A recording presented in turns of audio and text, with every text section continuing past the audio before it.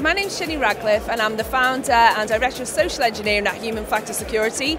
So we're a company specialised in the human element of security. So today I was part of a panel that was discussing risks, and I particularly of course was talking about the human side of that and how that might filter in with all the other types of risks that a business might need to look at, and really focusing on how we can get change awareness, behavioural change programs and detect insider threat to be more people-centric and kind of a little bit less frightened of being talking about fear, but really addressing that in an intelligent way.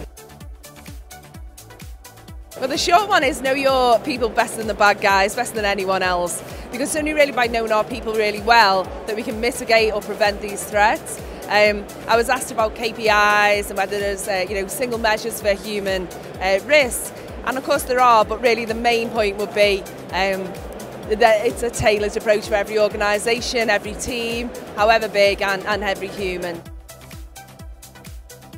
Humans, to a certain extent, stay the same, right? So we have human characteristics, human fallibility. Those sort of things don't change.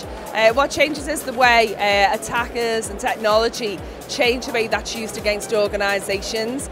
And I think what will always still come down to though is human vulnerability. Now, how that's exploited, what contacts are made, what intelligence we can gather, whether deep fakes and AI and those types of things are used to help social engineering malicious attacks.